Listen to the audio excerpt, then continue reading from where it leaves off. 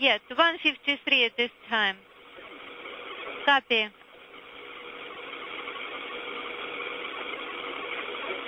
Deactivation G4 is the next command being issued.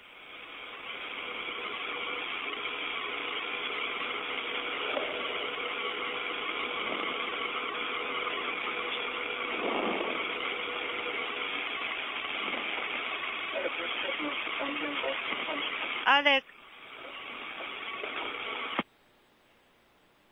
you can use the push-to-talk button at this time. SRP and ODR will be issued by the ground, right? It's already issued.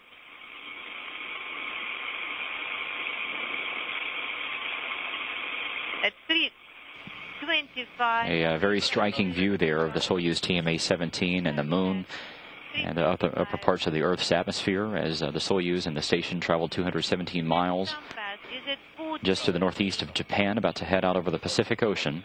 Copy.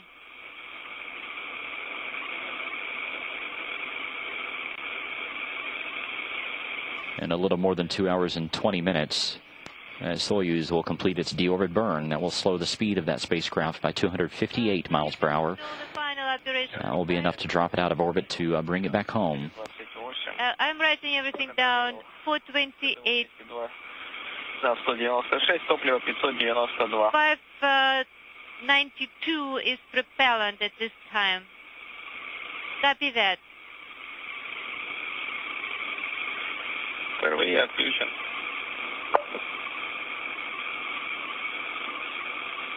Deactivated, inaudible.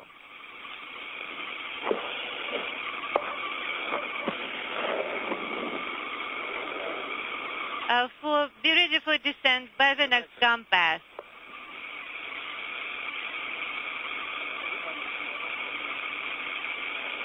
Q-form, all preparation,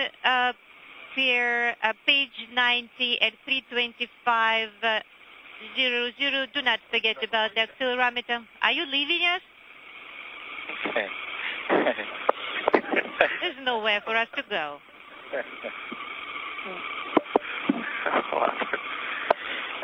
We'll be sitting here, all alert.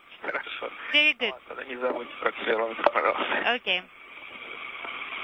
Then you will remember about the accelerometer yourself, right? We'll do our best. Alex, do we need it? We need it maybe later. Так, кстати, Саш, вопрос созрел. Пока давления на месте посадки у нас нету, да? Sasha, you do not have pressure at the landing spot yet. No, as soon as we have the information, we'll give it to you.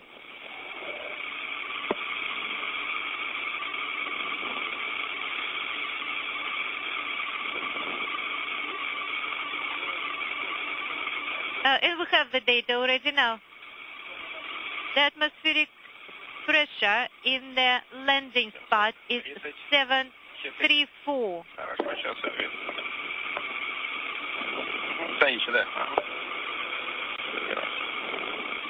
All right, thank you. The Soyuz TMA-17 continuing to pass down below the International Space Station. It is steadily moving more directly below the station itself. Right now it's down off the back end of the station, the Russian segment.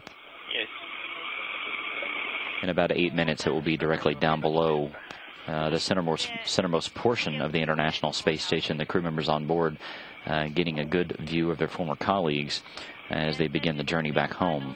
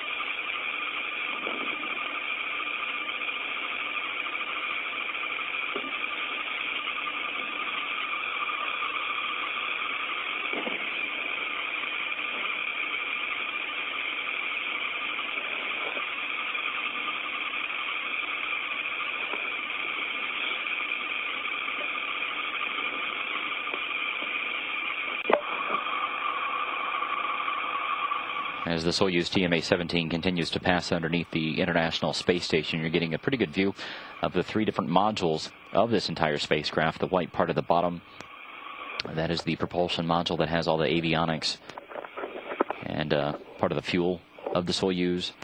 At the very top is the orbital module. That is used right after liftoff, and in the 2 days it takes the Soyuz to get to the station. It gives the 3 crew members a bit more room to move about. It also is a pretty good area for some cargo that they can pack away inside there. And that also has the hatch that is used to connect the Soyuz to the International Space Station itself. As we mentioned, the deorbit burn will be conducted at 9:34 p.m. Central Time, 2 hours and 17 minutes from now. About 20 minutes after that takes place, that is when those 3 modules will separate from one another. That is done by firing some pyrotechnic bolts.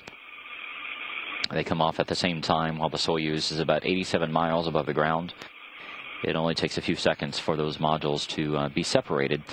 That top orbital module, as well as the bottom propulsion module, will burn up in the Earth's atmosphere as they come back in. That middle module, which you see there, is the descent module. And that is the only piece that comes back and lands under parachutes there in Kazakhstan.